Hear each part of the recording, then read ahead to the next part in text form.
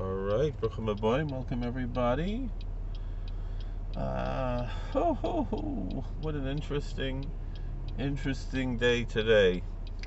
And everything in the world is min hashamayim.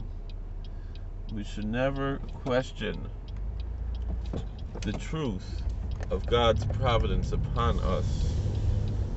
We can investigate it, and learn from it, and look into it, and ask questions within it. But the truth of it, it's difficult to see how we can say that it isn't so. And I'll tell you like this. I've had quite, with everything, Gashmias, thank God, Kanai Nahara, things are great, but I've noticed, although there are different things going on, but with my own ruchnius, my own spirituality, thank God I had some challenges. Baruch Hashem. And I made some mistakes. I made mistakes on many different levels, but this is what I want to talk about. Derech heretics. We know Derech heretics kadmon l'Torah. Of course, there's two understandings of what the word Derech heretics means. The words, two words. There are two words. The term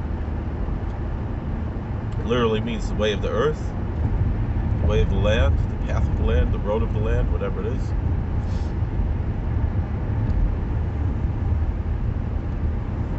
But the general way that we say Derech heretics means to be polite, to have proper manners, to treat other people with respect. Derech heretics kadmon l'Torah.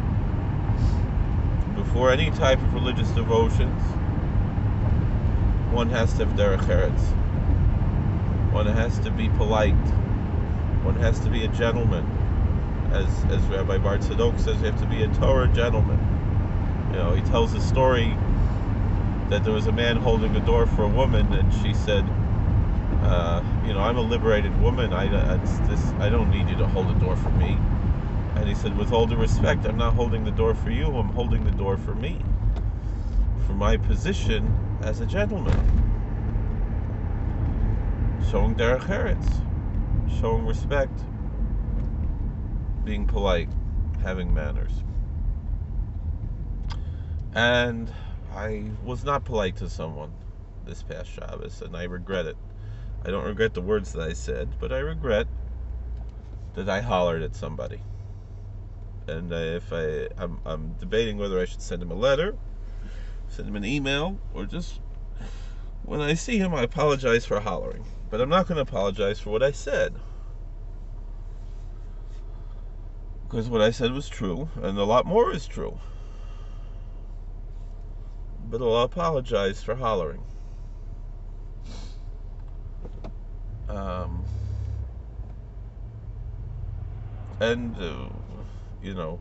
I'm being accused of being a heretic, which is an irony to me, because I admit I'm a sinner. Right now I'm admitting I hollered at somebody, even if I hollered at a heretic. That's not nice. It's not derech heretics kadmon l'Torah. It's not the way things are supposed to be. And that was wrong. And then I had another nisoyan where also I got very upset, and maybe it was disrespectful to one of my rebbeim, and I deserve nazifa. I deserve to be shunned for that, and I certainly want to apologize, and it's a difficult thing. It's a very, very difficult thing, and it's because I'm looking out for him, but still I have to have respect. And I believe that's why this very interesting little video that someone made on the website, YouTube channel that calls itself Heretics Exposed. And so they compiled clips from my YouTube videos exposing me apparently as a heretic, even though nothing that I said in any of those videos goes against any of the Yud Gimel Ikrim, any of the basic dogmas of our faith, which really aren't even dogmas. But the closest thing that you could call a dogma, and one of my Rebbeim, Harav Meir Belitsky, Zechron Levracha, did refer to the Yud Gimel Ikrim as dogmas. And so I think that could be appropriate to use that term, even though it's certainly controversial. And generally most people would say Judaism is not a dogmatic religion.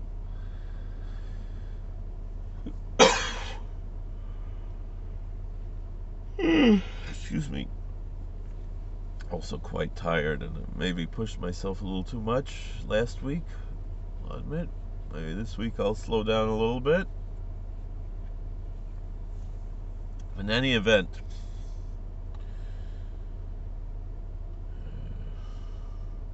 I don't know what this is going on here.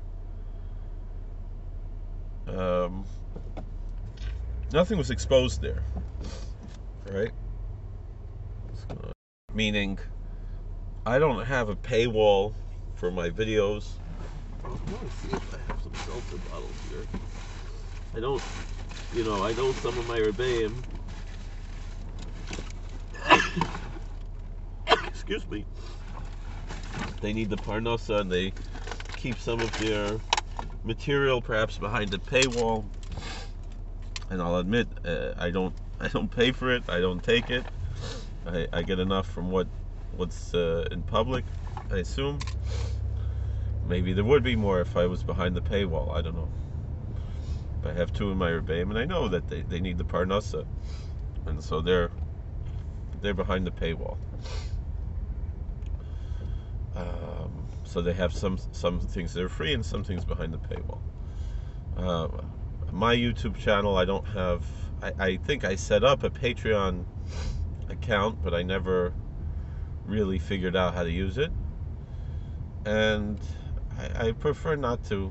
I feel very uncomfortable asking people for money for this type of thing. For me to just talk on a video while I'm driving, it'd be one thing if I have to make time out of my, even I do the podcast with Rabbi Kivlevich, and that I have to take time out, and it's a difficult thing to work with.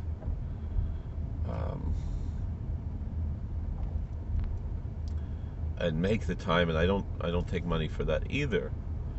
But I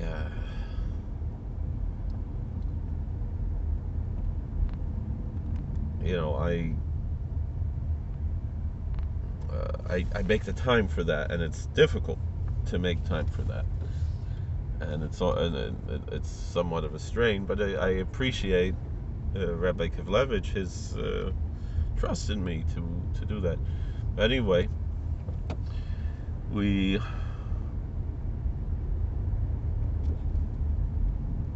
I don't charge for the reason I'm saying that is that, and it's not that I'm tooting my own horn. I would love it if I got enough views that eventually I get monetized. If I get the Google money, I don't care, but I don't want to take money from you.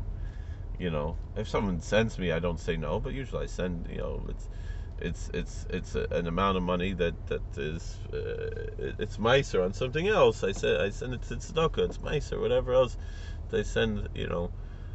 I send along to someone else. I send to Rabbi Bar Tzadok, I send to Rabbi Siegel, I send to Ezra Academy, wherever I send. But in any event,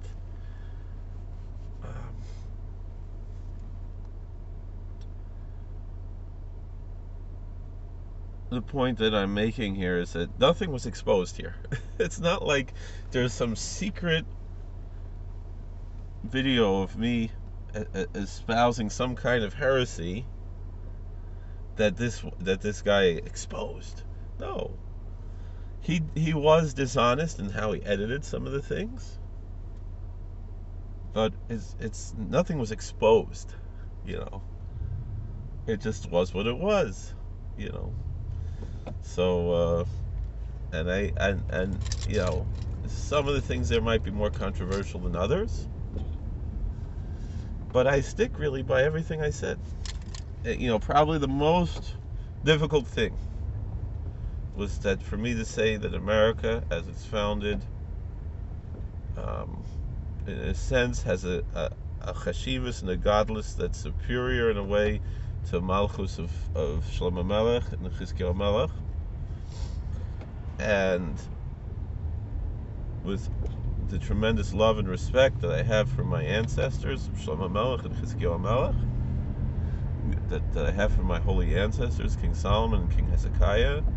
I love them very much, and I have tremendous, tremendous devotion to them. But there's, in my maybe not so humble opinion,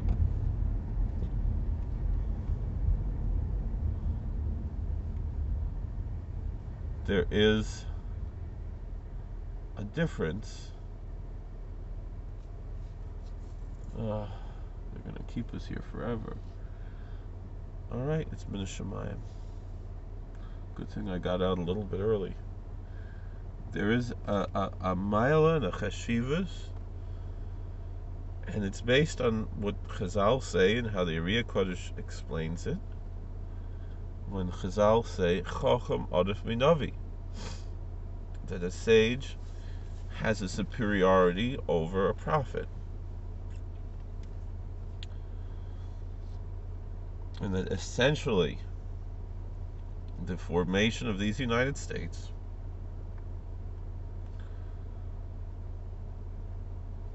has the adifus of Chokhmah over Nevuah. That the power of wisdom that is superior to the power of revealed religion. And taking the revelation of revealed religion, extrapolating it through wisdom. And so when we say, and so that is the meaning of what I'm saying. Certainly, of course, there's a chashivas, there was a greatness and a distinction that those kingdoms had over what we have. But I think certainly there's no way to say otherwise that Hashem wants us here where we are right now, those of us who are here in this time, in this place, at this time, in this place. And so Shlomo Melech himself said, don't ask about the old days saying that they were better than this, because you do not ask that out of wisdom. That's in Koheles. That's in Ecclesiastes. Meaning to say that we have to make the most of what we have now, as opposed to pining for something lost in the past. But the thing is that it's not lost in the past because we've built upon that past. And so all the godless, all the greatness of Shlomo Melech and Chizkiyahu Melech, of King Solomon, King Hezekiah, King David, King Josiah, are great kings that we respect. We are standing on the shoulders of giants. And the thing was that Jefferson and Franklin were also standing on their shoulders. So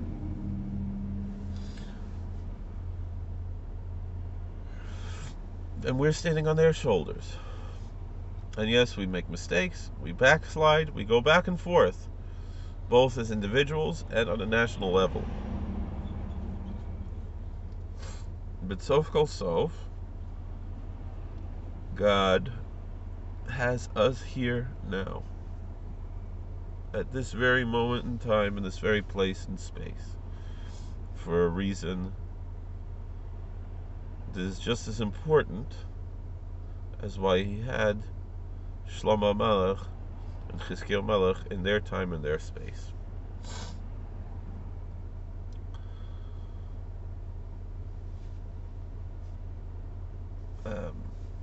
Of course, that could be said about anything. So, but then what is that about anything and everything? So obviously there's an issue with that. And then in the end, the answer though is like I said, like the Ksushis Levi says, "V'shamru v'nei Yisrael es Shabbos, lasos es Shabbos." That the children of Israel, it says in Exodus, the children of Israel observe the Sabbath in order to make the Sabbath. And Kedushas Levi, the Heilige Berditchev Arov for Levi Yitzchak L'Sor Sashem and Berditchev Schusi Galenim K'Lisolamein. He said, he taught us that each Shabbos gives the energy for the next Shabbos. And so it's a snowball effect. It becomes higher and higher, greater and greater. So therefore, Rav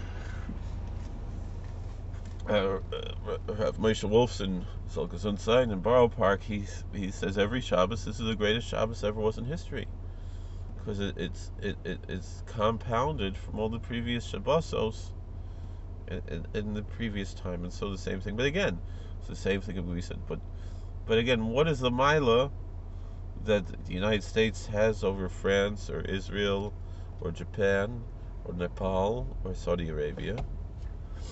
And again, I think it is the Chochmah that the Rebbeinu Shalom put into the foundation of this country that's unique in the annals of world history.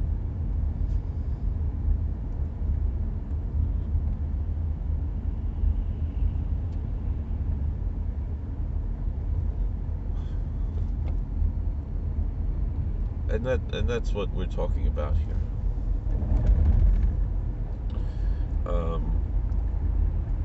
But the other things that I looked at the list of the people who are being called heretics. So one of them is Taka heretic. David Wolpe's a heretic. You don't need me to tell you that. He's Kofer and Yitzias Mitzrayim. He denies the Exodus, which is a fundamental concept. Let's say he's really a heretic, and he does a lot of other things as part of his ministry that are not part of our tradition. And not only that, but he's supposed to be a conservative rabbi as far as I understand, and he's really not even following, from what I understand, the standards of the conservative movement that does have certain halachic standards that may be more lenient or liberal than our standards in our communities, but are nonetheless halachic. And I've heard that he does things that are not halachic. So he's really a heretic. But the others are all Orthodox. And and Orthodox I don't just mean as part of a movement, because Orthodoxy really isn't a movement. But I'm saying they're doctrinally Orthodox. And even if they take different approaches within the doctrine, they're within that living, breathing Torah. But going back to even Wolpe, who is a heretic, derech eretz kadmon Torah. Treat people with respect. Treat heretics with respect. Rabbi Bart Tzadok had a video about this recently, and that's the approach that I take. And so maybe next this guy is gonna make a video about how Rabbi Bart Tzadok is on the list. Shkoyach.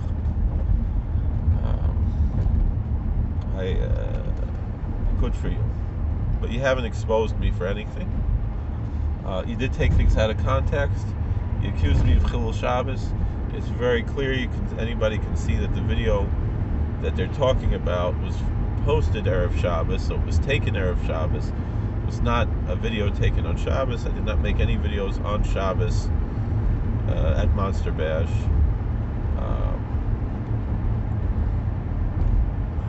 I didn't, what else? In the old days I used to record Motzei Shabbos before I finished Shabbos, but a lot of tzaddikim do that. All the rabbis do that, so that's not strange. So again, I do my own thing. That I sing a hymn for Mr. Rogers, that has nothing Christological about it, I stand by that. Did I say heaven and hell are the same place? Al derech moshel, al derech drush. You know, I believe the what Chazal what the Yud Gimel Ikrim said, that there's reward and punishment, that there's schar v'oinish. That's a dogma. But how exactly it's meted out, and how we understand it, how a lot of these things are obviously mashalim and they're not meant to be taken literally, and you don't confuse the mythos and the logos. People should understand that on their own. Thank you for watching. God bless. Please like, share, and subscribe. But we're dealing with Kleinekamp. We're dealing with small-minded people with katnus demoichen. They don't understand basics, and I believe that I was introduced to this because of my own chesroinus this week, and my own nisyonis in derech eretz. Sai derech eretz on one hand earlier to an apikoros, and Sai with the bigger problem with derech eretz to my Rav, and I have to rectify that. I have to figure out with Chachma how to rectify it, but that's the situation. Thank you for watching. God bless. Please, and I do, if anybody's watching, I ask forgiveness from everybody. Thank you for watching. God bless. Please like, share, and subscribe, comment. We'll see you later.